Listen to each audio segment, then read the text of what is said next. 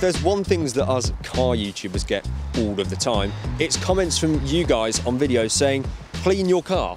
This is something I see literally on every single video, multiple times, but normally I make excuses for this. My excuses are normally, well, I don't have the time for it, or it costs too much money to keep it clean all the time. However, today I've decided to finally just put the nail in the coffin and spend an entire day and an entire video dedicated to this very purpose. Now, don't worry, you're not going to see me attempt this with a dirty microfiber towel or a pressure washer that has the same force as an asthmatic blowing through a straw.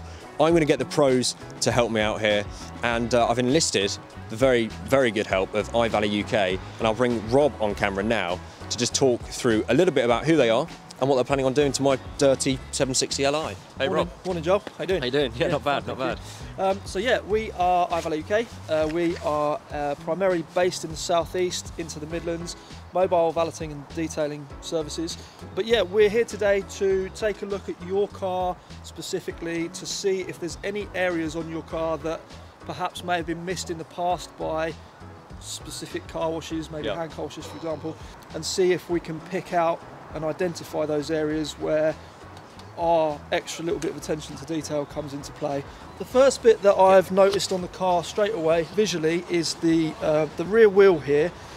You can see that the wheel's been cleaned from the top down with a pressure washer, but you've actually got an angle on some remaining dirt which suggests that the wheel hasn't been turned in the cleaning process. The only way to access the underside of the wheel and the underside of the spokes is to actually move the wheel. You can clean it by hand, but you still can't see what you're actually trying to clean without moving the car 180 degrees or the wheel 180 degrees.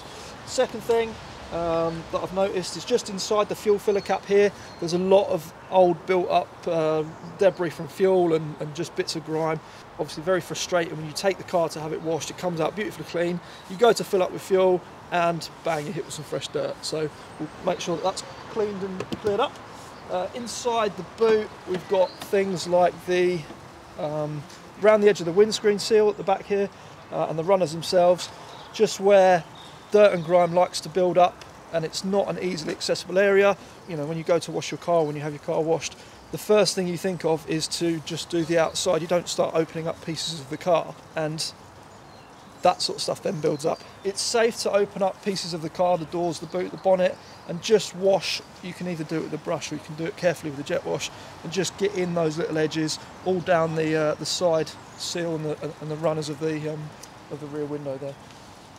And then moving on to the interior, it shows up a lot of the dirt, and for a 13-year-old car, the seats look like they've probably had the odd wipe over the top, but we'll get a magic sponge on there with some of the G-Tech cleaning leather cleaner. I've just noticed as well on the sort of inside of the door carpet bit there, it's absolutely filthy. Yeah. I was going to ask quickly as well, just before we get started, the work that you're going to do today, will there be some sort of preventative stuff in there that will make it easier in future to keep clean, or? Sure, so generally you can get products that will then protect over the top of the surface as well, but generally the best thing to do is just to maintain it as you go. Yeah. Once you've had a big deep clean, the easiest thing is every time you clean the car to just wipe over the surfaces everywhere that normally gets up, gets that build up of dirt, the bolsters for example, the seats in general, and just get yourself a microfiber, a little bit of leather cleaner, and wipe over the top every time, and it just aids in that prevention of the dirt coming back again. Excellent. Well, it sounds like there's quite a lot to do, so I should probably stop interviewing you and we should get going. Cool, awesome, thanks mate, let's get cracking.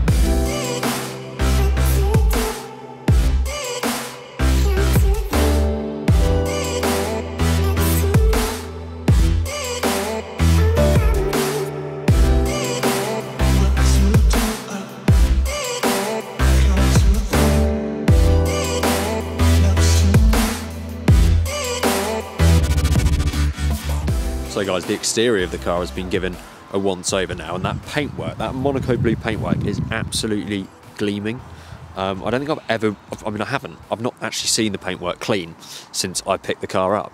And through there as well, you can see the interior, which is about to get a much needed, overhaul really. Everything, the seats are coming out, so it's going to be an incredible difference. But yeah, look at that. And as we spoke about, the wheels here, we rolled the car forward, gave them a half turn, and so they're looking absolutely fantastic. And even inside here, as we spoke about too, looking extremely clean.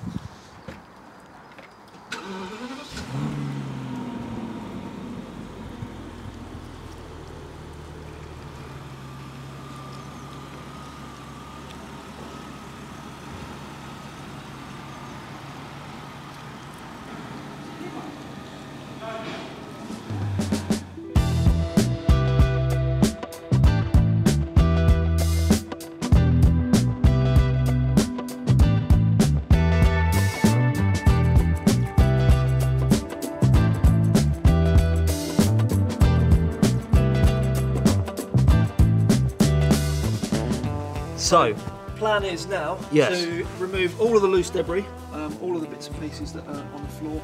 Basically, the reason we've taken the seats out is because you'll never ever get access to underneath there properly without doing so. It gives us a nice big bed to work with.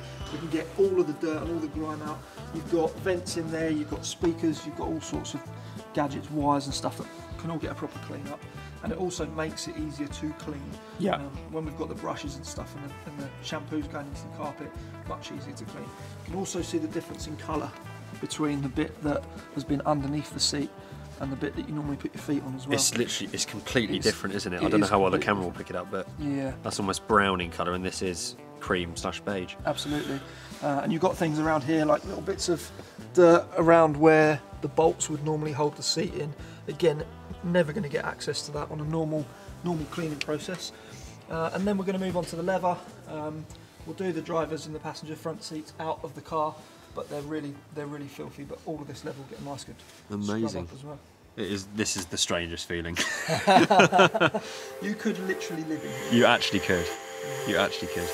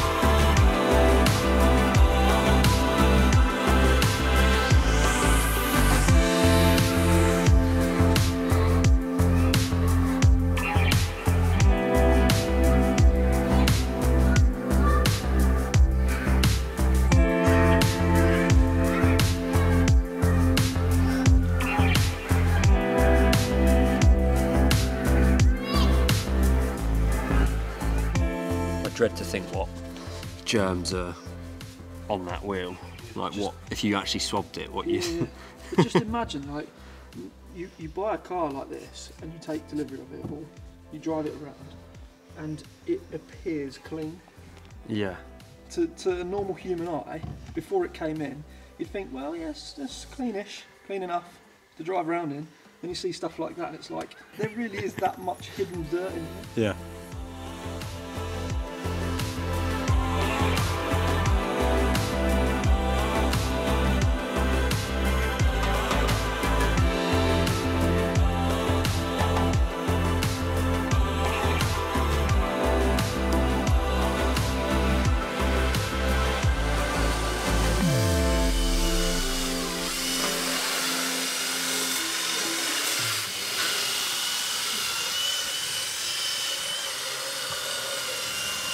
Okay, so the guys are all done in there. The car, the interior in particular, is looking, I mean, it's looking almost factory. I don't think I've ever seen a car that clean. It really is quite something. Look at those carpets. Wow. That is, and the wheel as well is just completely changed. Feels totally different as well. Does, yeah. Well, you now join me back at home with the 760 Li a few days later, and it really does now look exquisite. Now, although a relatively short video, the work that iValet UK did on this car actually took about 8 hours.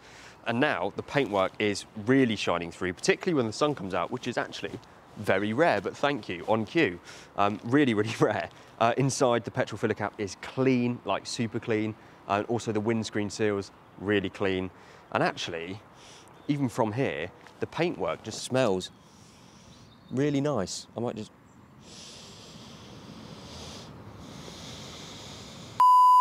The inside is now as it should be in my Palace on wheels.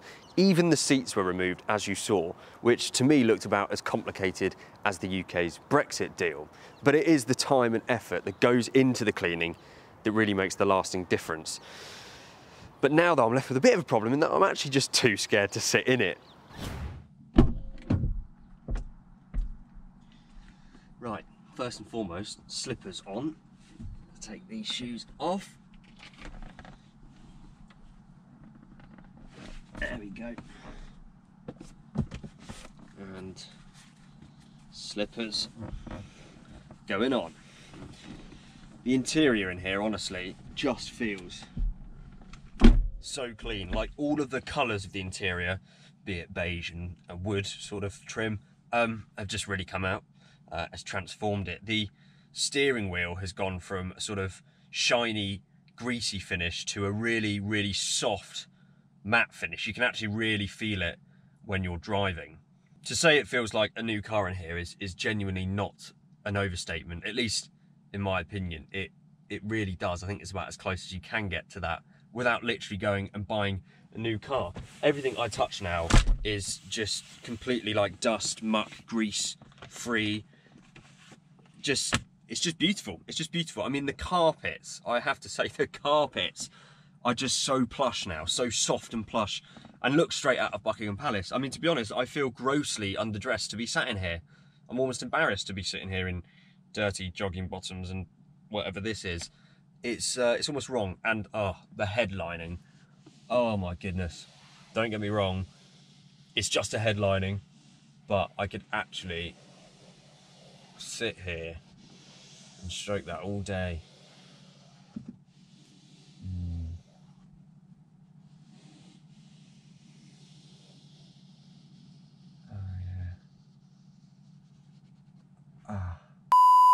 So all joking aside, I would like to say a genuine big thank you to iValet UK for their efforts on the 760.